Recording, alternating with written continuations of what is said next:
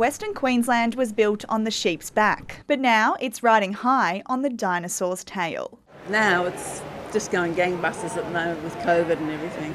And people are talking about it in Brisbane and that, and coming out to Western Queensland.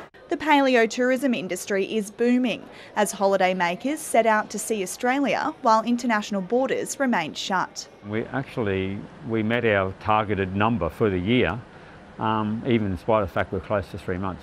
And this year so far our visitation's probably been about double or a bit better of what it was in any other year. A new 54-metre long sauropod trackway at Winton's Australian Age of Dinosaurs is expected to bring even more visitors. It's just amazing to see those footprints that these huge animals had, 95 million years ago. It's just amazing. In the state's southwest, the tiny town of Eromanga is home to a museum dedicated to Australia's largest dinosaur. Since we first opened, we've seen a 25% increase in tourism in this area, and we see significant growth annually. We're just going to be completely crazy in the next few months.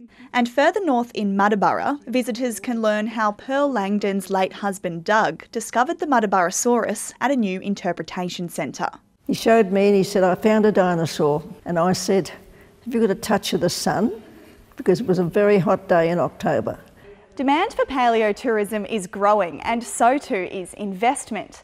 The state government hopes a recent $500,000 cash injection will see the Outback Dinosaur Trail become one of the state's most sought-after holiday options. I think that we would be interested in dinosaurs. But how wrong we were. I mean, it's absolutely amazing. The Outback is full of surprises. Ellie Grounds, ABC News, Western Queensland.